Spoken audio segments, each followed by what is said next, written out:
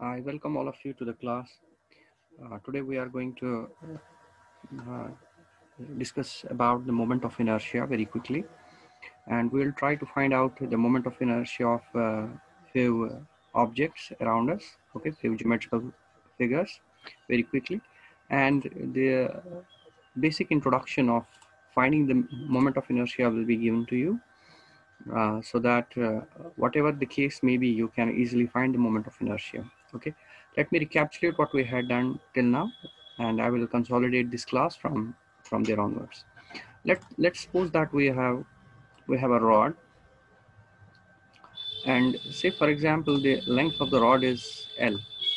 The given dimension of the rod is, the length of the rod is, say for example, L is a rod. Okay, as far as a rod is concerned, the rod is an uh, an object whose one dimension is negligible as compared to the another dimension. Like if you look at the rod, we say this is a rod because this rod will have some area of cross section. Okay, but if its area of cross section is negligible as compared to its length, okay, if area of cross section is negligible as compared to the length, then we call that object as a rod. Okay, so we say area of cross section is very small, is negligible in comparison to the length, that an object is called that object we call as the rod. Okay, so let's suppose we have a rod, and say for example the length of the rod is L. Okay, let's say the center of mass of the rod, we know for a rod the center of mass is at its geometrical center, that is at point C. Okay, now if this rod happens to rotate, okay, say for example it is rotating about this axis, it's rotating about this axis, which is the z axis here. Okay, so if this rod happens to rotate about z axis, and we are asked to calculate the moment of inertia about this z. Okay, so what we have to do, the basic formula for calculating the moment of inertia about any axis is given as integral of r square dm.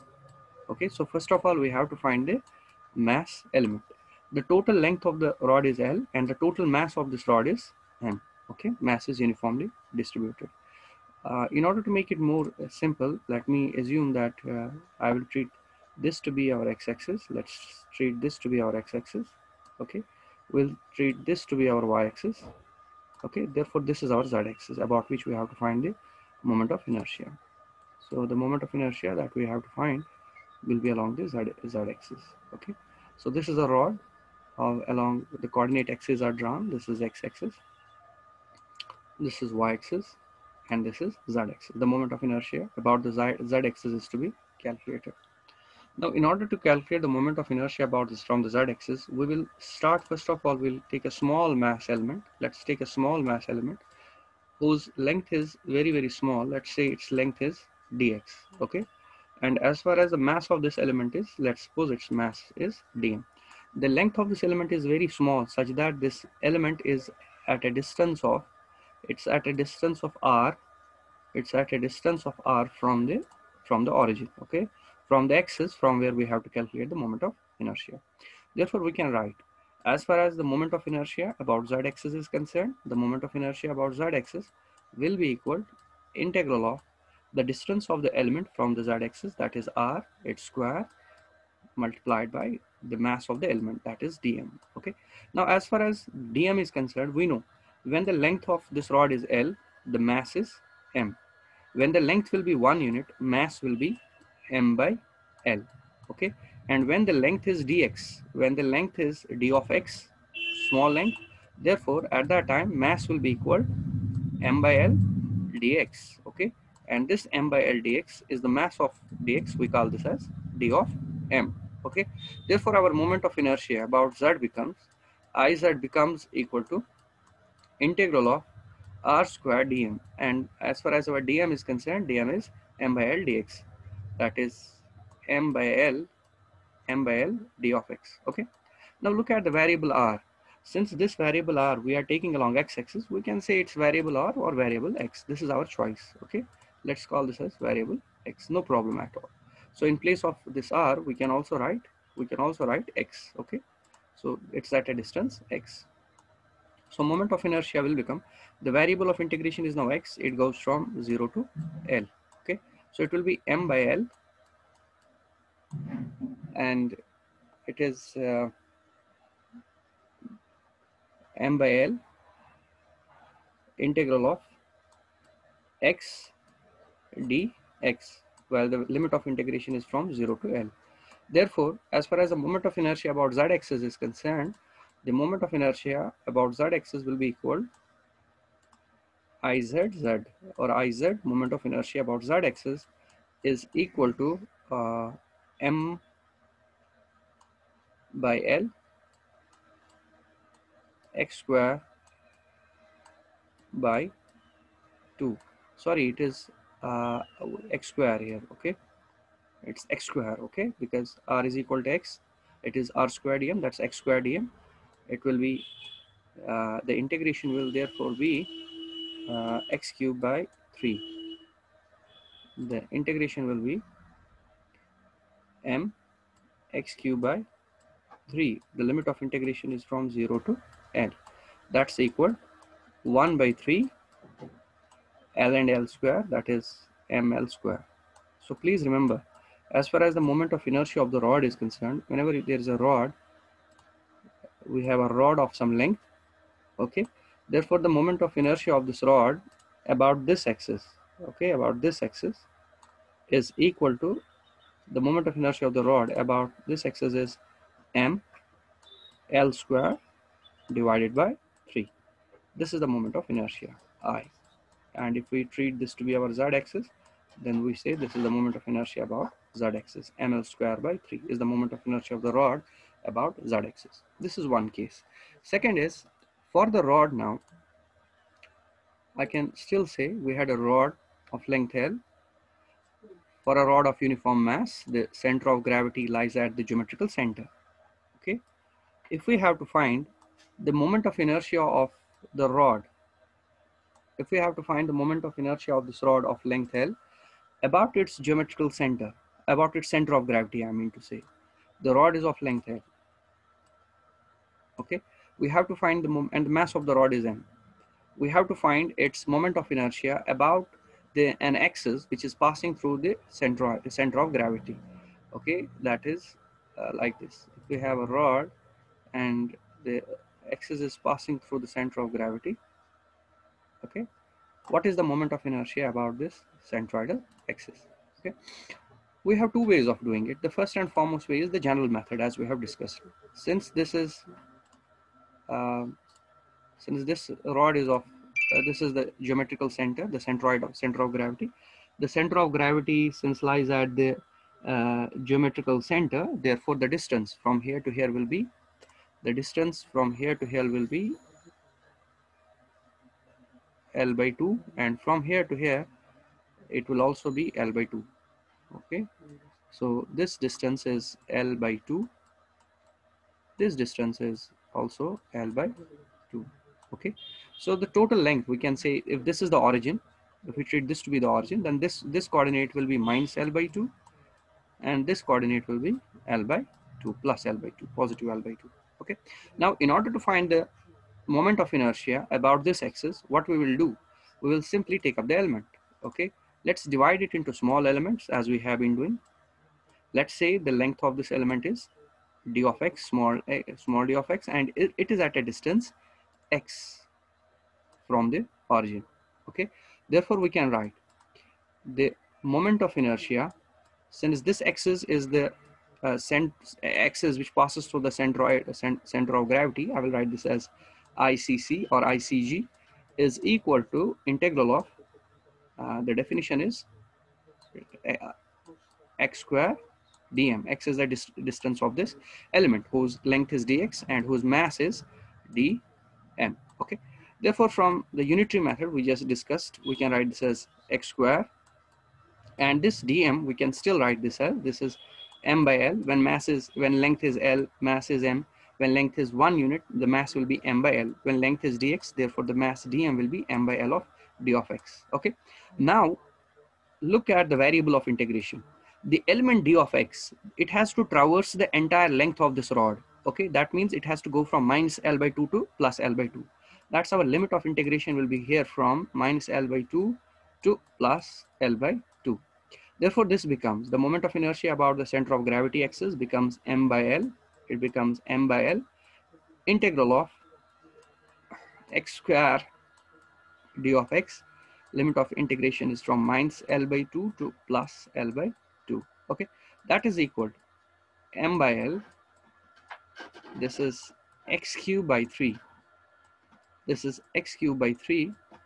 The limit of integration is from minus L by 2 to plus L by 2, which can further be written as this is m by L, m by 3L. This 3 will take out. This is L cube, that is uh, L cube. This is x cube, that is L by 2 whole cube, that is L cube by 8.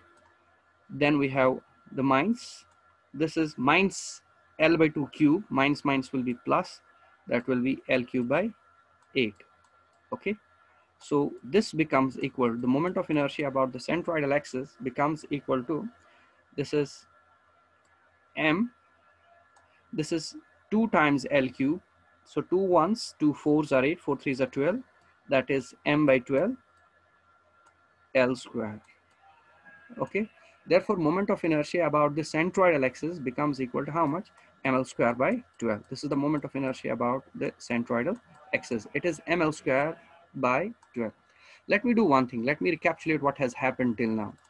So we had a simple rod whose moment of inertia we calculated about its 2 points. We calculated the moment of inertia about this about an axis which is passing through this point. Okay, and we also calculated the moment of inertia about the centroidal axis, about an axis, center of gravity axis. Okay, and we could see that the moment of inertia about this axis is m L square by 3, and the moment of inertia about this axis is m L square by 12.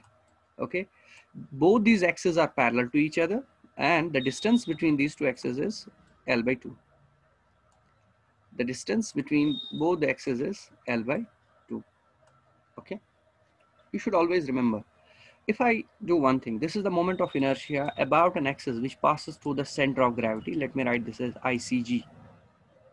Okay, let me do one thing. This is another axis. Let me write this as IZ, such that IZ is parallel to ICG. If I do some a practice, if I write IZ is equal to moment of inertia about the center of gravity, that is ml square by 12 plus m times the square of distance between these two axes, that is L by 2 square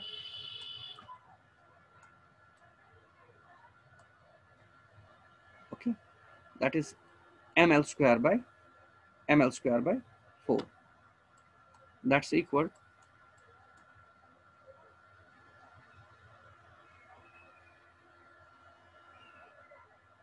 or let me do it like,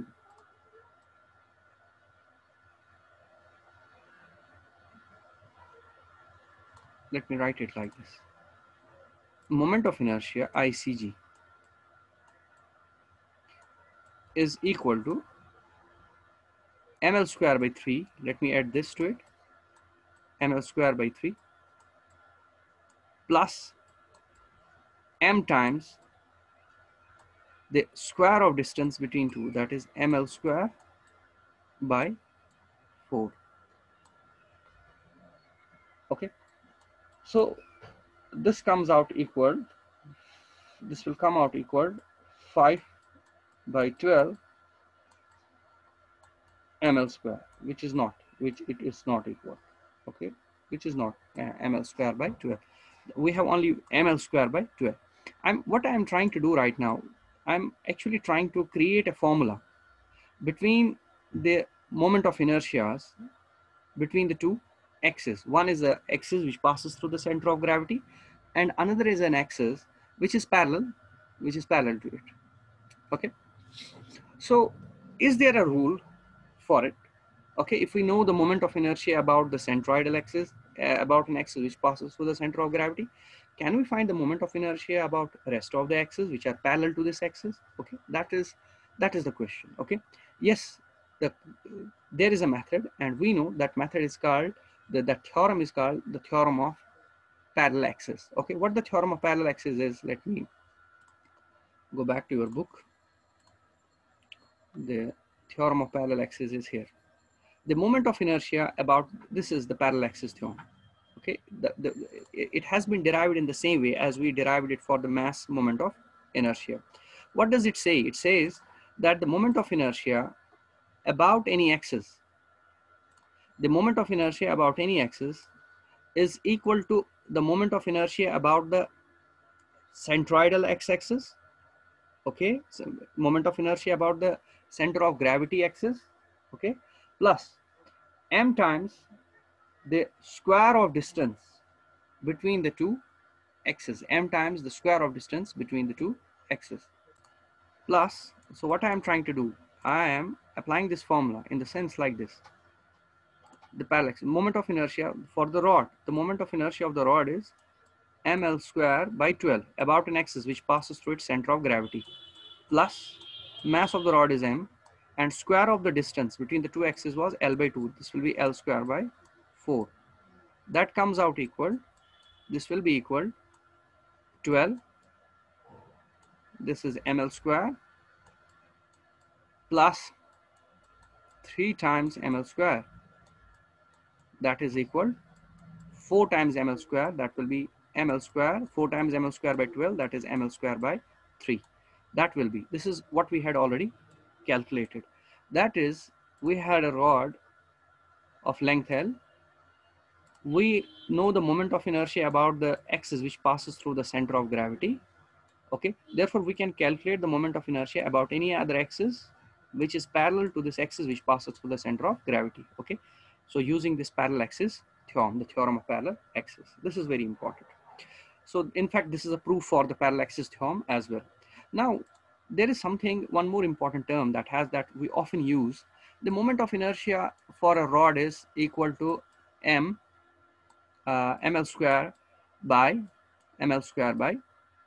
3 about an axis which passes through its end, and moment of inertia for the rod is ml square by 12 for an axis which passes through its center of gravity. Okay, so what we do, we write the moment of inertia I as m times k square. We generalize it, mk square. Sometimes we have L by L square by 3, sometimes we have L square by 12. Similarly, for the cylinder, we have moment of inertia is equal to mr square by 2, okay, for a solid cylinder, so on and so forth. So we generalize it. We write moment of inertia I is equal to mk square. As far as this k is concerned, this k is called radius of gyration. This k is called radius of gyration. Radius of gyration. Okay, radius of gyration. So for example, if we are asked what is the radius of gyration for the moment of inertia of a rod about an axis which passes through its center of gravity, we write I is equal to ml square by 2, 12 for a rod about an axis passing through its center of gravity. That is given as in by the formula of the radius of gyration, it's given as mk square. M and m cancels, k becomes equal to L by under root of 12. Okay, that is equal to L by 2 under root 3. This is the radius of gyration. This becomes the radius of gyration for a rod for a moment of inertia which passes about an axis through its centroid. Now, as far as the moment of inertia through the radius of gyration is concerned, radius of gyration is an axis of a rigid body about which it will have the same moment of inertia as the moment of inertia about the given axis. What does that mean? Again, the example of the rod is best for us. For example, if we have a rod and we calculate the moment of inertia of the rod about an axis, say for example, about an axis which passes through about one of its end. We know the moment of inertia of the rod about an axis passing through about one of its end is how much? It is m L square by 3. Okay. Now, let me, on this rod, we imagine one more axis. We imagine one more axis on this rod, such that the moment of inertia, about that axis is same as the moment of inertia about this axis. Okay, that is, let me suppose this is the axis, fine, such that the moment of inertia about this axis is same as the moment of inertia about this axis, and I say I is equal, this is at a distance k. Okay, then I write moment of inertia about this axis is equal to m k square, that is equal to the moment of inertia about this rod, that is m L square by 3. M and n cancels, k becomes equal to L by under root of 3. What does that mean? It means if the total length of this rod is L, okay, if you go to a distance of L by, under root 3, okay, go to a distance of L by under root 3, calculate the moment of inertia about an axis, the moment of inertia about this axis, which is at a distance L by under root 3 from one of its end, its moment of inertia about this axis will be same as the moment of inertia about this axis. Okay, this is called the radius of gyration.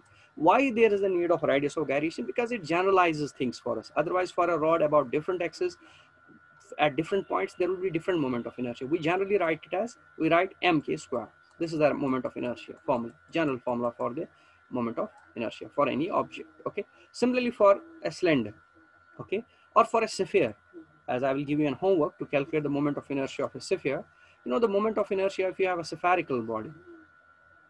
If you have, say, for example, a sphere, okay, the moment of inertia of a sphere about an axis passing through its center, uh, the moment of inertia of a sphere about an axis passing through its center, if the axis passes through its center, sorry, the moment of inertia of a sphere about an axis passing through its center, okay, if the axis is passing through its center, then the moment of inertia is equal to, if the axis happens to pass through the center, then the moment of inertia of the sphere of mass m, moment of inertia of a mass m, sphere, solid sphere of radius r about an axis passing through its center is given as 2 by 5 mr square. This I am giving as an homework to students to calculate it. The moment of inertia of a sphere about an axis passing through its center is equal to 2 by 5 mr square. Okay, so we can generally write it as the moment of inertia of a sphere about an axis passing through its center is given as mk square. Okay, if we compare it here, it's equal 2 by 5 m r square. M and n cancels, k becomes equal under root of 2 by 5 r. Okay, this becomes the radius of gyration. Okay, now let's return back to the problems that we were trying to solve yesterday. Uh, the last portion of this, we were general plane motion. Okay, let's go back to the problems and try to solve a few more problems from this portion. The problems are out here. We had taken a problem yesterday. Let me solve this problem again today. The question is, okay, problem 713. A uniform 60 kg slender bar is initially at rest on a smooth horizontal plane when the force are applied. Determine the acceleration of the bar's mass center and the angular acceleration of the bar at this instant. Okay, so as far as this rod is concerned, its center of gravity will be at the geometrical center. Okay, we have to calculate the linear acceleration as well as the angular acceleration. For linear acceleration, we know summation of all the forces is equal to product of mass and acceleration of the center of mass. If we treat this to be our x-axis and we treat this to be our y-axis, okay? Therefore, all the forces acting along y-axis will be, you have 20 Newton force acting downwards, negative y. Therefore, this is minus 20 Newton. We are having force of 80 Newton acting along positive y, that's 80, is equal to mass of the rod, that is 60, multiplied by the acceleration a, that is the acceleration of center of mass. Therefore, acceleration of center of mass will be equal to 1 meter per second square. Therefore, the linear acceleration of the center of mass is 1 meter per second square. Now, calculate the moment of inertia. In order to calculate the moment of inertia, we know the formula that we have summation of all the moments, the resultant of all the moments about any point P is equal to the moment of inertia about an axis passing through that very point multiplied by the angular acceleration, that is alpha. Let's take this to be the point. Okay, let's take this to be the point P, and assume an axis passing like this. Okay, the moment of inertia of the rod about this axis is given as let me rub it here. The moment of inertia, let me calculate the moments first. The moment of 20 Newton force is clockwise. It will be minus 20 multiplied by the force arm, that is 0.75. Then we have a force of 80 Newton. It is sense of rotation is anti-clockwise. We take it as positive, multiplied by 1.75 plus 0.75, that is 2.50 meter. Okay, is equal to, this has to be equal to moment of inertia of the rod about this axis, that is ml square by 3. M is 60. Length of the rod is 3 meter, divided by ml square, length is 3 by ml square by 3, multiplied by the angular acceleration alpha. This alpha we have to calculate. Therefore, if you calculate this, 20 multiplied by 0.75 plus 80 multiplied by 2.5. So we have 20 multiplied by 0.75, that's equal to 15, minus 15 plus 80 multiplied by 2.5. 80 multiplied by 2.5, that's equal to 200. Okay, becomes equal to 9 multiplied by 60 divided by 3, that's equal to 180 multiplied by alpha. Therefore, alpha comes out equal, that is 200 minus 15, that's 185, divided by 180, that is 1.027. Alpha will be 1.027 radian per second square. Okay, this is alpha. We can also do it like this.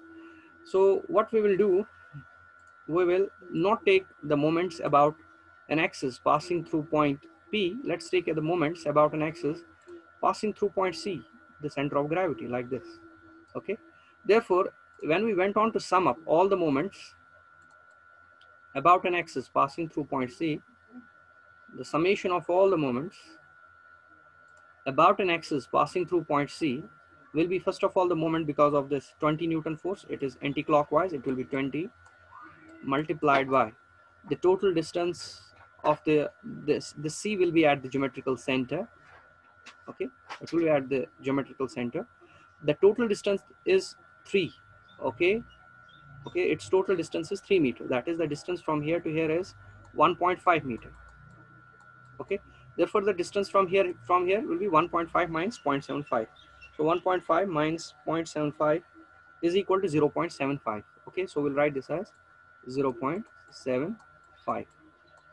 This is also, its sense of rotation is also anti-clockwise. Therefore, it will be 80 multiplied by this total distance from here to here is 1.5. Okay, 1.5 minus 0.5 is 1.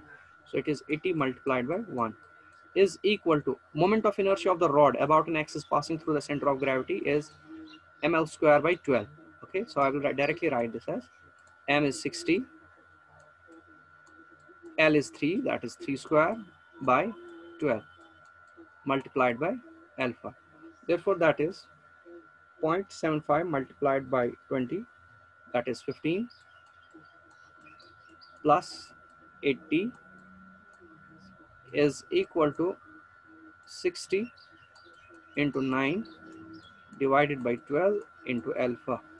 Therefore, alpha becomes 95 multiplied by 12 divided by 60 and divided by 9, that is 2.11. Alpha comes out equal 2.11 radian per second square. Now you look, in one case when we are calculating the moment of inertia, when we are calculating the moments about an axis passing through point C, we are getting the value of angular acceleration as 2.11 radian per second square. But if we are calculating the moments about an axis passing through point P, then we are getting the value of the alpha as 1.027 radian per second square. This should not be the case actually. The value of the moment of inertia, the value of the angular acceleration should be single. Okay, why we are getting two values? First of all, are the two analyses valid? So if we are calculating all the moments about an axis passing through point P, why there is a difference? That is the question.